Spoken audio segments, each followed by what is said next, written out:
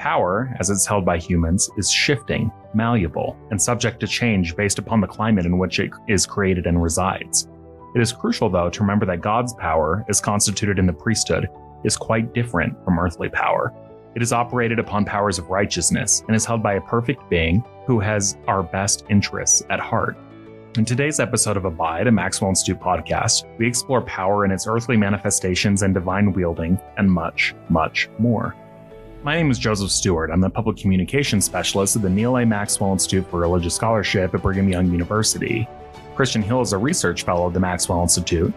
And each week, we discuss the week's block of reading from the Church of Jesus Christ of Latter-day Saints Come Follow Me curriculum. We aren't here to present a lesson, but rather to hit on a few key themes from the scripture block, so as to help fulfill the Maxwell Institute's mission to inspire and fortify Latter-day Saints in their testimonies of the restored gospel of Jesus Christ and engage the world of religious ideas. Today, we are once again joined by Truman Callens, one of our research assistants, and an ancient Near Eastern Studies major at BYU from Seattle, Washington. After he graduates, he plans to attend graduate school to study theology and ancient texts. Welcome back, Truman. It's good to be here. Thank you. We, of course, are thrilled to have you here. So, Truman, what is going on in the book of Nahum? The book of Nahum, as the very first verse tells us, is a prophecy concerning Nineveh, the capital of Assyria and the imperial power at the time. And it's worthy to note that the book of Nahum is not a warning to Nineveh, nor is it a call to repentance. These words are delivered solely to the people of Israel as a proclamation of the unavoidable and imminent downfall of Assyria. They were reason for celebration for the people of Israel. The book starts, however, with chapter 1, a poem about the Lord and his nature, reminding us of the many things we've learned thus far throughout the Old Testament and preparing the reader for the judgment and power displayed by the Lord in chapters 2 and 3. Chapters 2 and 3 of the book of Nahum then bear the burden of detailing the destruction of Nineveh in both metaphorically symbolic and quite graphic ways. I think what catches the attention of readers most from the book of Nahum is its unparalleled brutality. It is common for modern readers to recoil from these chapters when faced with the lack of mercy shown toward Nineveh. Though the Lord is said to be good and slow to anger in the first chapter, only unrestrained violence and destruction is shown to Nineveh with no call to repentance or chance at redemption. And obviously for many Christians, this doesn't line up with their New Testament view of deity. Yeah, I think that's very safe to say. What are some of the things that you took away this week in your study of the book of Nahum? I think there's a lot to take away from the book of Nahum. However, I don't think there's anything from the content itself that we can't learn from other places in the Old Testament. It pulls a lot on things that we've already known from previous books and previous teachings in the Old Testament and reiterates those. I would like to highlight a couple things that we can learn about the nature of Scripture from the book of Nineveh. And number one is about the nature of prophetic literature. Nahum is a perfect illustration of how prophetic literature, especially poetic prophetic literature, is in large part a reflection of emotion. And I think this will help people cope with the reality of the violence of the book of Nahum. These are not the exact words of God. These are the prophet's words expressing a revelation that he has received by unknown means. We don't know in what form Nahum received this revelation. We only get how he's expressing it. And his expression is going to be colored by his emotion and the general emotion of the people. Now, the brutality of Assyria surpassed that of what any other nation had done or seen up to this point. It was unspeakable. And the prophetic poetry is an outlet for the feelings of extreme fear and oppression that had been laid upon the people. And it reflects the brutality of Assyria back onto them. And though the revelation, we don't know this, but though the revelation received by Nahum may have been an objective view of the imminent future, a tone of celebration and revenge was added in the delivery of the oracle. The point being that a lot of prophetic literature in the Bible are the words of God combined with the feelings of the people. And we can learn a lot about the people of the Bible by looking at the prophetic literature of their culture. I think about how Joseph Smith called language a narrow little prison, how it is difficult to describe exactly what is going on. And especially when prompted by the Holy Ghost and the Spirit of revelation to give the word of God in a way that is both responsible and that is going to carry the test of time. For instance, I think back to historical episodes where leaders may have said things differently if they had understood how the violence used in their language would have been used to justify further violence. I also think that it is very helpful to consider that God's ways are not our ways, that we need to consider that through revelation and through priesthood authority, we receive direction for what to do, but it does not mean that it is always conveyed perfectly in the way that God would have it. To me, this is tremendously comforting. It provides a way for us to have the humility to approach God for help and to continue to be humble even as we receive revelation to ensure that we're doing the best with it that we can. I think it's also crucial to remember that God's will isn't always given through a single person. We, of course, cherish that we have a prophet, that we thank God for him, but we still have the opportunity to receive revelation to learn how to act for ourselves. It's important to note that the entirety of God's word, will, or nature isn't contained in a single oracle. These books, especially the books of the 12 minor prophets that we're looking at right now, often represent certain aspects of the divine rule of God. That's why it's important to look at the whole corpus of the Bible, and also that, specifically right now, the corpus of the 12 minor prophets in conjunction with each other. What we're probably looking at in Nahum is a piece that has been selected to be where it is for a specific purpose. For example, the theologian Walter C. Kaiser suggested that Nahum's prophecy was a compliment to Jonah, for whereas Jonah celebrated God's mercy, Nahum marked the relentless march of the judgment of God against all sinners worldwide. As we see, the books are placed in conversation with each other to teach about the entire nature of God. One book isolated is not going to give us a clear picture of God, but altogether the illustration starts taking shape. I love the idea that Scripture is in conversation with itself, and that we can join that conversation. We can see by reading carefully how voices are engaging with each other and how we want to engage with those voices. I think in an earlier episode, we've kind of looked at Abraham as a model of kind of talking back to God. And so we see us talking back to God, prophets talking with each other, and realize that we come to right knowledge as a community of believers rather than as the result of a single kind of monolithic voice. It's a really lovely insight. Yes, thanks very much, Truman. Christian, we turn now to Habakkuk. What is going on in this book of Scripture? The book of Habakkuk is a dialogue with God, appropriately, after our last comment, on the eve of the Babylonian invasion. The whole book turns on notions of perceived and real power, on justice and injustice. Those who oppress the poor in Judah think that they have real power, but compared to the gathering Babylonian army, their power is nothing. The mighty Babylonian army seems indomitable, but the Holy One is greater than all earthly powers. They are just instruments in the hands to chasten the house of Israel when they forget their God. Chapter 1 opens with the prophet's complaints against God that injustice prevails. He begins like a psalmist, "How long, O Lord, shall I cry out and you not listen?" I suspect we've all felt this sense of helpless urgency in the face of a seemingly intolerable injustice. I certainly have. God's response is a description of the gathering Babylonian strength. This does not seem to satisfy the prophet, who resumes his complaint. Again, at the heart of the matter is injustice. Why do you countenance treachery and stand by idle while the one in the wrong devours the one in the right?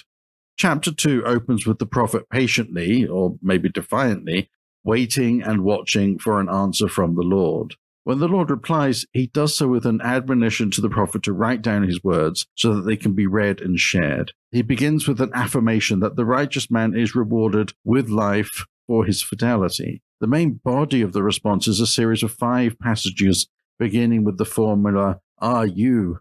in the Jewish Publication Society version, or "Woe to him" in the King James Version, each of which denounces the enemy of justice. The language is fierce and clear. God is not happy with those who exploit others for their own gain, or, as with the last of these passages, who are unfaithful to their God and worship idols. The prophet, now satisfied that God will sustain the correct order of things, offers a psalm of praise to God, which is found in chapter 3. The psalm evokes ancient ideas about God as a warrior and as a creator who tamed the forces of chaos, so as to remind the audience that however far the world seems to have descended into chaos, God is mightier than that chaos. Israel's God is the God of creation and the God of nature. Pestilence marches before him, and plague comes forth at his heels. There are few moments in our lives as humans when we feel our insignificance more than in the face of the forces of nature, when earthquakes, tsunamis, pandemics, floods, or fires face us. Evoking such forces adds vital perspective and an implicit response to the question that opens this book. So in this brief book, it seems that there's a lot going on. What message or messages do you take away from Habakkuk? I walk away from reading Habakkuk with two messages in my pocket, as it were. The first is about timing. The book opens with the prophet asking, "How long, O Lord, shall I cry out and you not listen?" But by the end of the book, the prophet declares, "Yet I will wait calmly." What separates these two sentiments is a better sense of God's timing. This is captured especially well in chapter 2, verse 3. "For there is yet a prophecy for a set term, a truthful witness for a time that will come. Even if it tarries, wait for it still, for it will surely come without delay." Habakkuk learns that sometimes the promised end, the long-awaited blessing, the long-hoped-for relief does not come when we expect or even want it. But he learns, even if it tarries, wait for it still, which changes everything. In my life, it has felt like the cry of "how long" is often an inflection point. There have been several times when the long-awaited help is just around the corner from that cry. I have noticed that especially when my cry of "how long" has been followed by my frustrated and mistimed action. I then got to see that God had a better plan for me than the one I produced by my frustration. I'm learning to be more patient and to trust that God is constantly working for my good, and even perhaps especially when I don't see it. The other thing that separates these two sentiments is a growing reassurance of God's power and faithfulness. God's power and faithfulness can sometimes get obscured or overshadowed, especially in our extremities. But remembering God's power and faithfulness changes our relationship to the world. The events of the world happen against the grandeur of God's eternal purposes, instead of the other way round. This seems to be the sentiment behind Habakkuk 3:17 through 18, which reads, "Though the fig tree does not bud, and no yield is on the vine, though the olive crop has failed, and the fields produce no grain, though sheep have vanished from the fold, and no cattle are in the pen, yet will I rejoice in the Lord, exult in the God who delivers me." Once we remember God's power and faithfulness, we can deal with all of the other failures in our lives. That's a really lovely verse. Thank you for sharing it. Christian, we're now turning to the last book in the three minor prophets that we're reading today, the book of Zephaniah. What's going on here? Zephaniah prophesied in the days of King Josiah, the great reformer, so in the second half of the 7th century BCE. The 3 chapters of his book pack quite a punch. The opening chapter is almost unmatched in the severity and totality of the ruin it prophesied against Judah. "The day of the Lord is at hand," says in chapter 1, verse 7, "and it is a day of destruction. I will utterly sweep away everything from the face of the earth." This dramatic opening suggests the kind of determined, clean slate that we last saw with the flood. And this seems to be the kind of destruction that precedes renewal. Before the destruction comes, however, there is a call to repentance in the opening of chapter 2, and then harsh prophetic judgments against the nations. Those who watch Judah's destruction with relish, taunting them, will be destroyed in turn. The Lord proclaims, "I've heard the taunts of Moab and the revilings of the Ammonites, how they have taunted my people and made boasts against their territory. The day of the Lord is also the day on which the nations are humbled for their mistreatment of God's ancient covenant people." Last of all, judgment comes against Jerusalem at the beginning of chapter 3. God's promises to Jerusalem and the Davidic line meant that some thought it inviolable, and that prophets are acting against God if they predict its downfall. But this is not so. God's people are only protected to the extent that they're obedient. Jerusalem was no longer Zion, but a soiled, defiled, oppressing city, it says at the beginning of chapter 3. Its officials overreached, its judges like ravenous wolves, its prophets faithless, and its priests offend the laws they were called to serve. Jerusalem has not trusted in the Lord. it is not drawn near to its God. However, there is hope. The last half of chapter 3 describes a future messianic age when the King of Israel, the Lord, is in their midst. The book ends in a completely different place than it begins. At that time, it says in chapter 3, verse 20, I will bring you home at the time when I gather you, for I will make you renowned and praised among all the peoples of the earth, when I restore your fortunes before your eyes, says the Lord. What stuck out to you this time as significant while you read Zephaniah? The ending of the book reminds me of those lovely words from Paul. I have not seen nor ear heard, neither have entered into the heart of man the things which God hath prepared for them that love him. God is faithful and generous, and as King Benjamin said, all that he requires of you is to keep his commandments. And he has promised you that if you would keep his commandments, you should prosper in the land. And he never doth vary from that which he hath said. Therefore, if you do keep his commandments, he doth bless you and prosper you. God wants to give us all that he has, and all that he requires of you is what? He's faithful to his promises and covenants, and all that he requires of us is we have to sit still with God to find the answer to that question, what he requires of us. It may be the same as King Benjamin's, or it may be something specific. It may change over time. The other message of the book for me is that God persisted with Israel through a cycle of punishment and renewal. They were his covenant people, and he never abandoned them. He even promised them that he would come and dwell in their midst. This is what God promises, and all of his actions throughout the scriptures are intended to help bring about these promises for his children. A beautiful place for us to end today. Have a blessed week, y'all. Thank you for listening to Abide, a Maxwell Institute podcast. Could you please rate, review, and subscribe to the podcast wherever you're listening to this podcast? And follow us on social media at BYU Maxwell on YouTube, Twitter, Instagram, Facebook, and sign up for our newsletter at mi.byu/edu. Thank you.